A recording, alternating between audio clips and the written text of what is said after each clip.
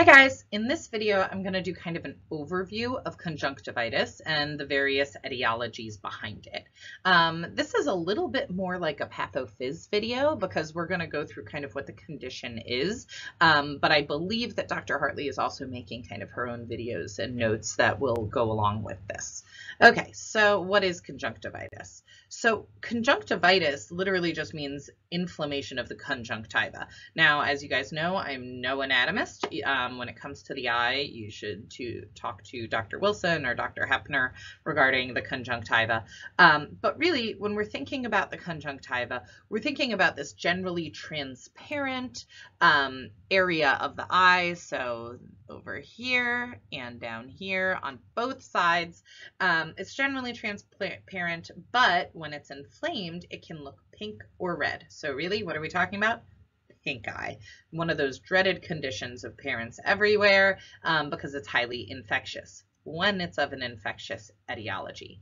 One of the things that I think is really important to keep track of that we're going to talk about a good bit, I think, in your session activity is that all conjunctivitis has a pink or a red eye, but not all red eyes are conjunctivitis. There are other conditions that I think pathophys is going to spend a little bit more time talking about that are not conjunctivitis, that could be more serious than many cases of conjunctivitis that may also have this red eye presentation. So you can't assume that they're all the same. Conjunctivitis is really common. It's a common patient complaint. Most often you've got a red eye and discharge, and it can look kind of pink from the distance. If you were to examine it, you could see kind of the blood vessels below the fine vessels termed injection. And these are kind of different from the extravasated blood, which is seen in subconjunctival hemorrhage, which is a totally different condition altogether. Often conjunctivitis is referred to as acute conjunctivitis to differentiate it from some more classical or chronic forms. And when we talk about conjunctivitis, we're kind of talking about two categories. Is it infectious conjunctivitis or non-infectious conjunctivitis? Okay, so let's talk about the ways we get conjunctivitis. The prevalence of each of the types of conjunctivitis versus pediatric and adult populations is different. Bacterial conjunctivitis, which is one of our infectious conjunctivitis etiologies, is more common in children than adults. However, viral conjunctivitis, another infectious conjunctivitis form, is kind of more common just in general. Okay, so everybody is more likely to have viral conjunctivitis than bacterial conjunctivitis. If it is bacterial conjunctivitis, though, it's more likely to be a child. I hope that makes sense. Okay, but there are some non-infectious forms. So let's think of it this way. You've got bacterial and viral, which are infectious. You've got allergic, which is not infectious. Then you've got something that's altogether different. It's non-infectious and non-allergic. We're just going to talk about this here because really it's just kind of its own thing. It's not related to either the inflammatory or infectious process. The discharge is more likely to be mucus than pus. It's usually transient and due to like a mechanical or chemical insult, i.e. you got something in your eye and your eye didn't like it. Maybe you scratched the conjunctiva when you were itching something, and now you've got kind of this mucousy discharge for a day or two. Patients with dry eye, which is a totally different condition, might report chronic or intermittent redness and discharge. And you might interpret those as being part of an infectious cause, but typically they'll just resolve kind of spontaneously on their own within 24 hours if it's just a chemical or mechanical insult that's leading to the conjunctivitis in this case. So let's talk about the ones that might not resolve so quickly. Okay, so allergic conjunctivitis. Much like most allergies, this is due to, you guessed it, an allergen. And in this case, it's typically an airborne allergen that is contacting the surface of the eye. So you walk through a beautiful field of flowers and, you know, tree pollen and flower pollen gets in your eye. And then what happens is, just like in your lungs or anywhere else, you have a specific IgE-mediated response, okay? And what happens is basically you have this IgE that's already on your mast cell, so it's kind of already armed. It binds its antigen. The mast cell releases histamine, other eosinophilic chemotactic factors, so basically it degranulates. You get platelet activating factors, among a whole bunch of others. And what happens is you get itching, and you get production of prostaglandins, tryptase, heparin, and that's going to lead to basically that swollen feeling, right? Because that's going to lead to there being leakiness in the vasculature, which allows fluid to come in, vasodilation, that also helps with the redness over here, and like I said, that itching, which is kind of the main characterization. So patients who have allergic conjunctivitis, it's going to typically be bilateral. You're going to have redness, and it's a watery discharge. And the most kind of complete definition is just this burning, itching feeling or irritation. It's itching more than burning. Burning is more associated with viral. So it's really just that you're itching very badly. So patients with allergic conjunctivitis often have a history of atopy, which makes sense, right? If you have allergies in one spot, you might have allergies in another. So seasonal allergies are really common with allergic conjunctivitis. And you can kind of get this diffuse follicular appearance here in the tarsal conjunctiva. Okay, let's move on to viral conjunctivitis.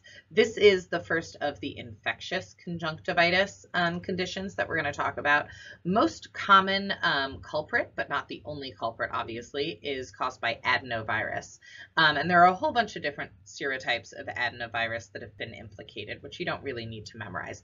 You learned about adenovirus as a virus back in host defense, host response in your Katie Diaz case, which was basically where we talked about Epstein-Barr virus. So we talked about a lot of different viruses there, and adenovirus is one of them. Adenovirus is a DNA virus. There's also a sketchy video on adenoviruses, so you can check that out. So basically, the conjunctivitis, when we talk about viral conjunctivitis, may be part of a viral prodrome, followed by some systemic symptoms. So fever, malaise, myalgia, arthralgia, things like that. Anything that you would expect to have with a really bad cold, you can also expect to potentially see with viral conjunctivitis. However, sometimes all you get is the eye, and that's annoying, but I'd count yourself lucky. Like the other infectious viral conjunctivitis, infectious conjunctivitis, this one is highly contagious.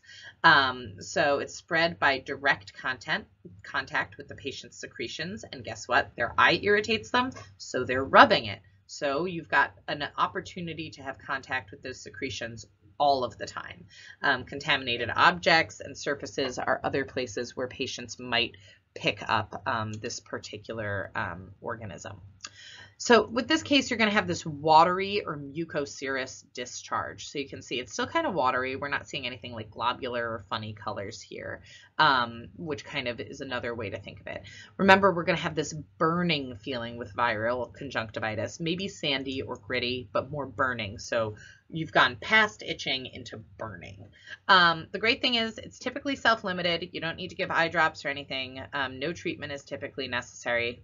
Runs about the same course as a common cold, 1 to 2 weeks. There is kind of one exception where we might need to be a little bit more alarming, and that's epidemic keratoconjunctivitis. This is a particularly fulminant form of keratitis or inflammation of the cornea, which happens in addition to conjunctivitis. It's most often caused by a couple adenovirus serotypes, particularly 8, 19, and 37. Keratitis, the reason why this is more important is that keratitis is potentially vision threatening, and these patients should be referred to an ophthalmologist very quickly to confirm the diagnosis and decide if they need to do anything else like glucocorticoids to kind of control the infection. Okay, last but and probably least is bacterial conjunctivitis. Like I said before, this one is less common. That doesn't mean we don't ever see it, we just see it less than viral conjunctivitis. In fact, most of the time when you go to treat bacterial conjunctivitis, you're actually probably treating viral conjunctivitis. It's that less likely to happen. But when it does happen, the main culprits are our friend Staph aureus again, strep pneumo, H. flu, and Moraxella cardialis. Staph aureus is the most common cause in adults, while all of the others we're more likely to see in children.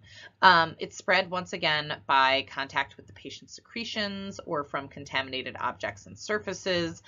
It is highly contagious. And kind of the classical presentation of bacterial conjunctivitis is your eyes are stuck shut. So basically you go to wake up in the morning and the eye is completely just glued stuck after sleeping. And it's because the discharge for bacterial conjunctivitis is this purulent, gluey, thick discharge, thick globular. It might be yellow, white, green. It turns all sorts of fun colors.